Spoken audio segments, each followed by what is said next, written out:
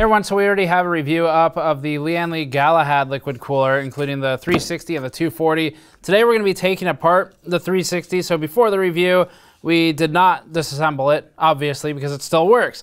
But this is unfortunately, from what I'm seeing right now, going to be probably a destructive teardown, meaning we won't be able to reclaim it when we're done, but we'll at least be able to learn how it works and if it's different from some of the other ones we've taken apart recently, like the EK AIO, the NZXT X63 series with an Asetek Gen 7 pump, and then the Arctic Liquid Freezer 2. Before that, this video is brought to you by Thermal Grizzly's Conductonaut Liquid Metal. Conductonaut is what we've used in all of our liquid metal and delit thermal tests, capable of dropping CPU thermals significantly when replacing the stock thermal interface. Lower CPU thermals don't just allow better overclocks, but also lower noise levels because the transfer efficiency is increased.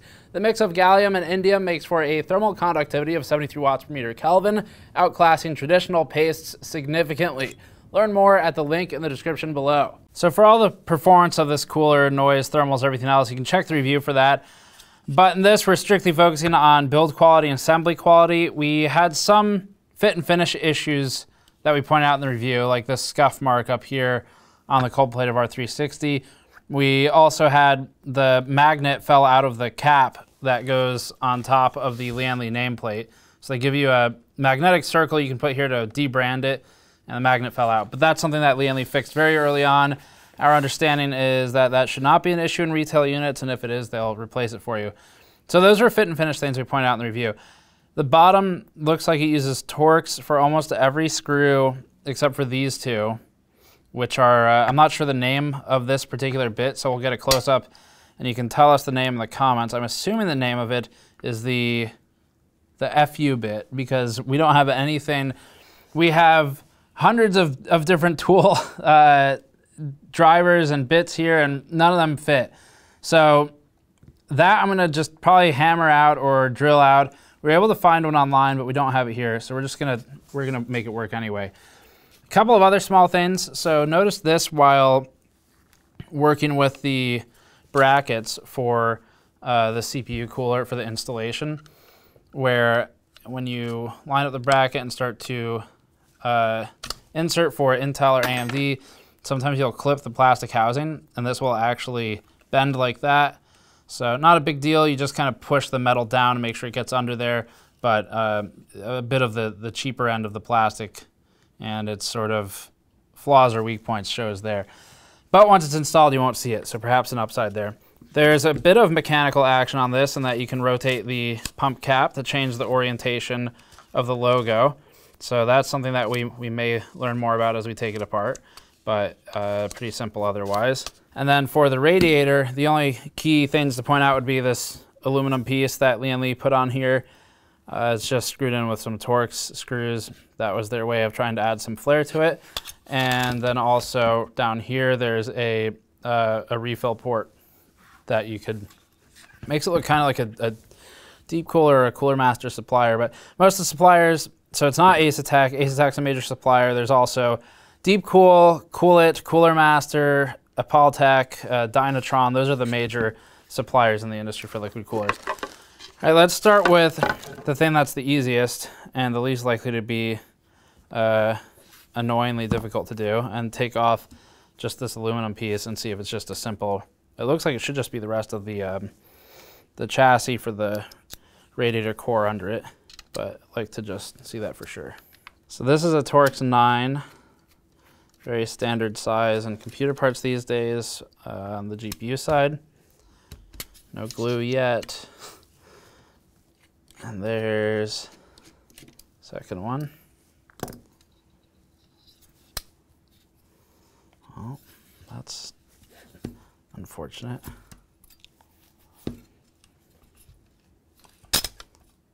Unfortunately, Keegan behind the camera was right, and there was already glue on the first step of our process. So just an adhesive pad there underneath, just to hold it. I'm guessing, I have a feeling that with two screws, maybe it starts to sort of bend or warp upwards in some instances. You can see that potentially happening without the adhesive there, but that's all it is underneath. So just a standard radiator. Not surprising, but wanted to check it out anyway, and potentially reveals a future shortcoming of this thing once that adhesive dries, but at least now you know how to fix it.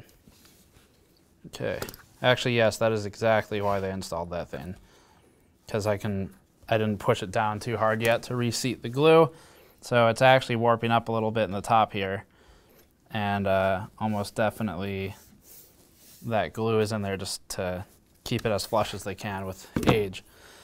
Okay, enough of the radiator, that's simple enough. So this thing's gonna be a pain. We've taken apart a lot of these just to give you a preview of what some of them look like. These are the bits and pieces of an NZXT Kraken series Asetek Gen 7 cooler. So Asetek is the supplier for the components. There's the impeller, there's the Coldplate, and then the rest of this is just sort of the, oh, I'm throwing stuff everywhere. The rest of this is just the RGB LED, like infinity mirror thing, and then the PCB. There's actually a couple PCBs on this one. There's the other one. So the PCBs for Asetek's pumps were not commonly allowed to be designed by the manufacturer. They were almost always designed by Asetek till about Gen 5 or so, maybe it was 4 when NZXT started doing it. This is just the inside of the housing. There's some dried up propylene glycol in there. There's the electromagnet, and they're pretty simple designs overall. We've got teardowns if you want to learn more about those. Getting to the Lian Li one, guess we'll start with just loosening these Torx screws. Is it Torx? There's 9 also. Oh, maybe. Yeah, 9. Be careful not to strip it though. Actually, never mind. It's completely irrelevant because I'm going to put a drill through the other one, so doesn't matter. But if you're going to take it apart, be careful not to strip these.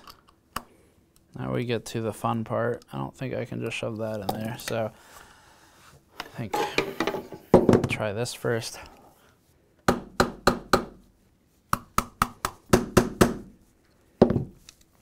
So I'm just trying to make a dent in it so that I can then socket it for some grip to hit the flathead at an angle to turn it to the left. I've used this a lot to get stripped bits out, especially out of door frames, but that thing might be in there, threaded in there too hard for me to get out using this method. That might be a drill, or I could take all these out and then use metal snips and cut around it, but drill is going to be kind of annoying. Okay, so this screwdriver seems to fit, so we're just going to try turning the bit out. Wow, look at that.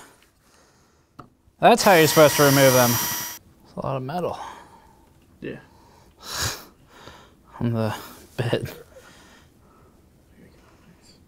That's enough for a scrap yard. Would you believe that?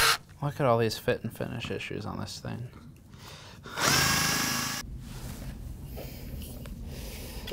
I don't know really how to the best hold this. This is such a small thing to work on. I've turned it into a flathead.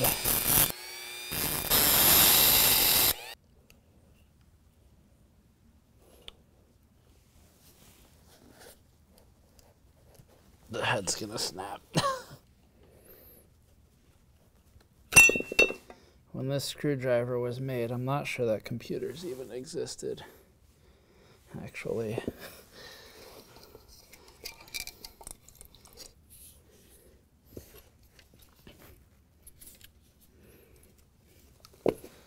Okay.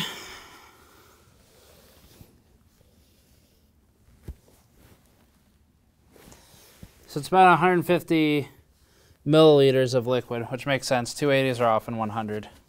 So 240s, 280s, often 100. So that makes sense.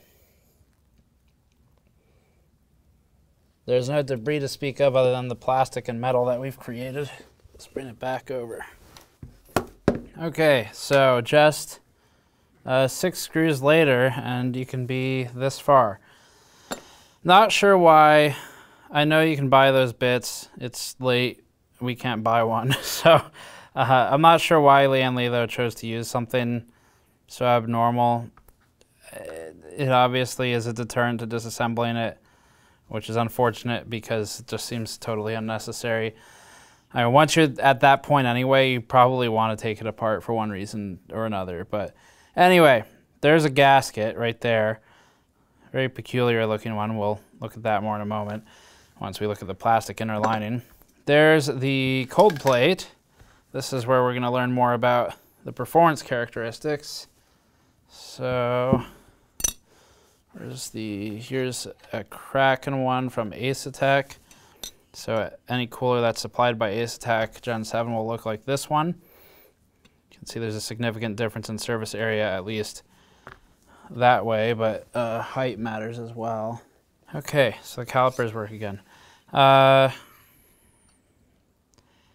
NZXTs via Asetek is roughly 24 by roughly, again, definitely not exact, roughly 29.5. Can I get a depth? Yes. By roughly 1.77 tall. So call it 24, 29, 1.77. This one, 1.95 tall. Let's just get another reading. Yes, still 1.95. 32.6 by 30.7. Now there's another factor too that we can't really measure, and that's going to be the fin density. There's fin pitch and fin density. Fin pitch is the angle of the fins. We'll try and get like as close up as we can on them for a macro shot, but it's the angle of the fins, and it's pretty much vertical on everything. But the fin density is, I mean, I could go count it in the close-up footage and approximate it, but we can't really easily measure that. It looks like more surface area. That would make sense. The Kraken series is a bit anemic compared to the modern generation coolers. Asetek has fallen way behind.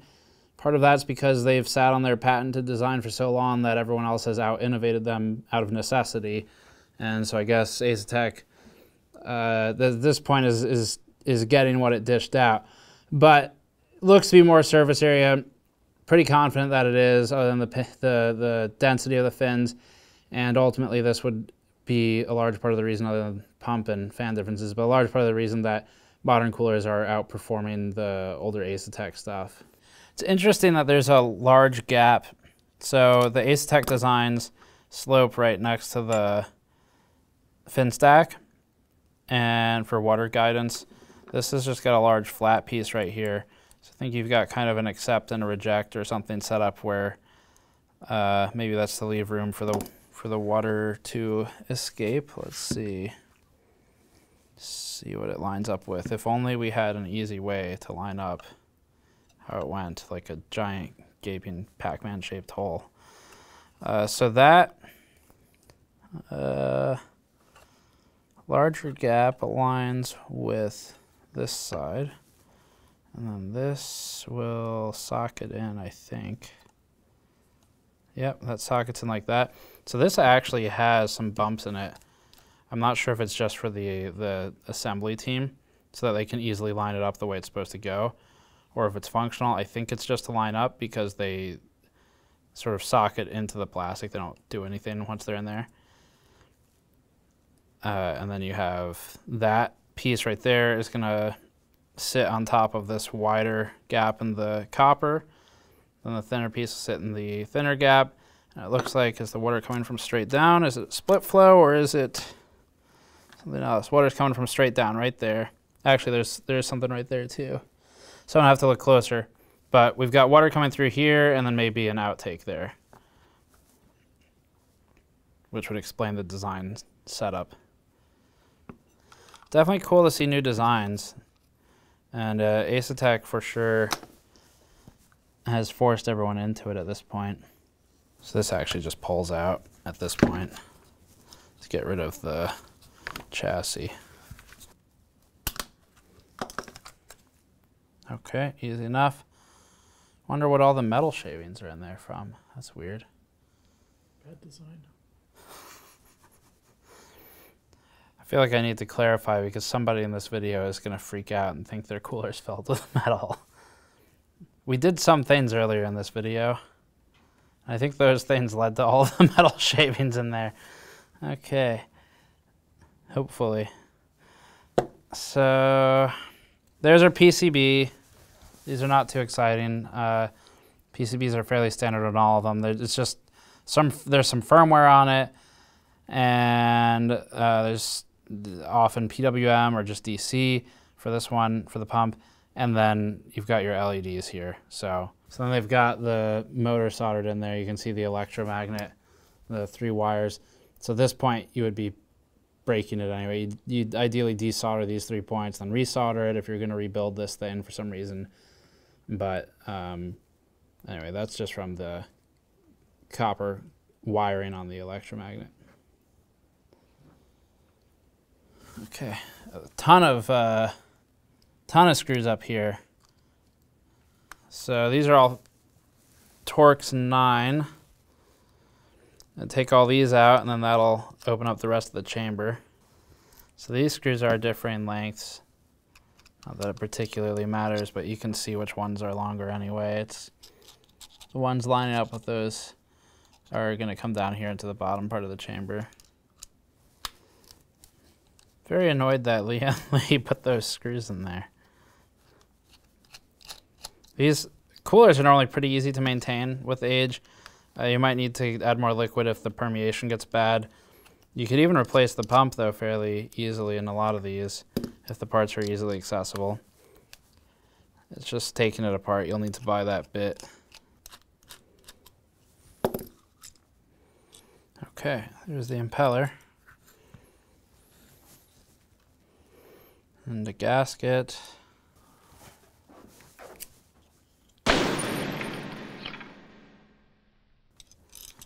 All right, so impeller's looking fairly standard for today's designs. So, impeller, let's see. There's an Aztec one. They're not identical. Where's the EK one in this bag? EK, for comparison, it's a very different setup for everything. So here's EK's impeller. Doesn't come with the screws on it. There's part of it. So there's this interesting, massive design dealing with the patents as well. That's it. So here's EK's Coldplate.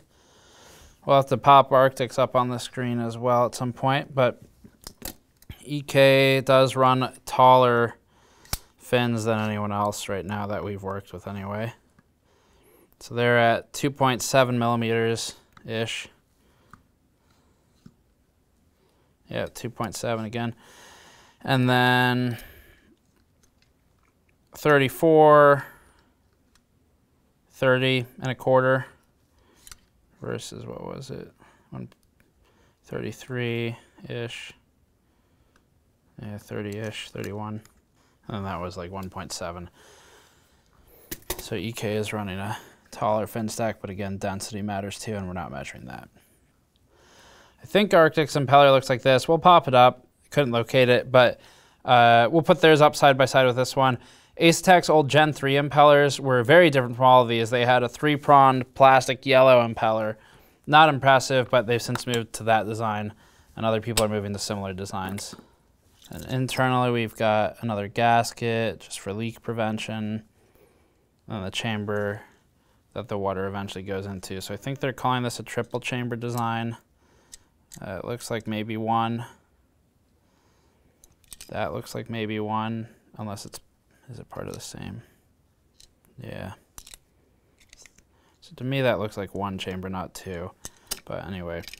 And then they've got the one in the bottom. I don't know if they're counting the middle or where exactly the third chamber comes from. I think they have an explosion diagram showing it. But either way, that's what it looks like inside. This is filled with copper powder, but that's not Lian Li's fault. There's another screw in here that looks like another Torx 9. Yep.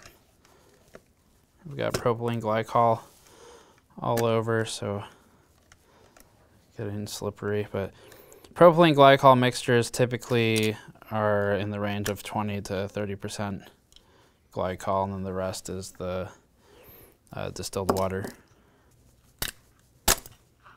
Okay, I think that's the intended disassembly method. Well, that's it, it's just the rotation.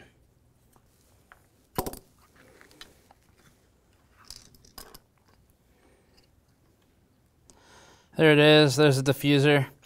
So that's what's giving you their LED look, all those holes. That's a big diffuser. LEDs are coming all the way up, I think, from this thing, and eventually through that, getting diffused. 1, 2, 3, 4, 5, 6, 7, 8, 9, 10, 11-ish LEDs. 1, 2, 3, 4, 5, 6, 7, 8, 9, 10, 11.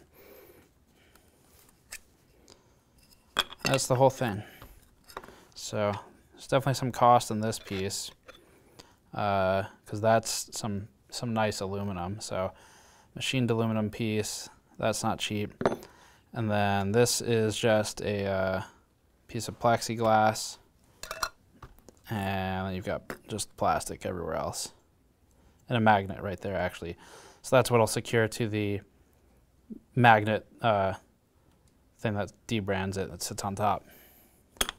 So biggest takeaway then is, again, going to come down to the cold plate, which is large. EK is pretty comparable.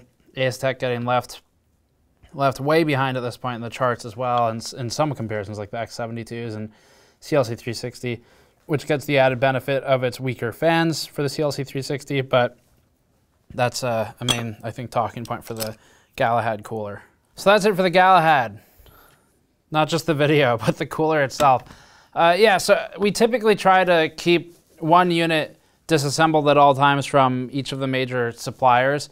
And in this case, this will be Lian Li's one unit that we keep disassembled.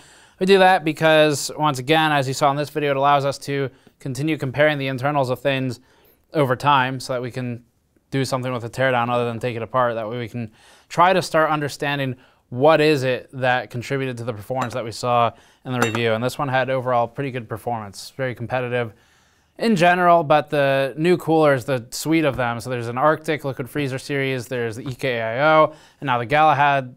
That group of three seems to be doing pretty well when compared to older generation designs, and we start to see why that is today. If you look at just the Coldplates alone, for example, the rest of it's fairly straightforward. The two bits that they use to secure the Coldplate to the bottom are unnecessary and obnoxious, but otherwise nothing really crazy that we found in the process of taking it apart. The impeller is similar to other ones we've seen, a little bit larger than the impeller that's used on the new Gen 7 ASTEC pumps. Similar, if I remember correctly, to Arctic's, couldn't locate it for this. And then EK remains different from everybody's because they're sort of using custom cooling parts that they've crammed into an AIO, but we talked about that in that teardown. So that's it for this one. Thanks for watching. As always, subscribe for more. You can go to store.gamersnexus.net if you'd like to buy a mod mat like the one we worked on for this review, or you can go to patreon.com/gamersnexus. Thanks for watching. We'll see you all next time.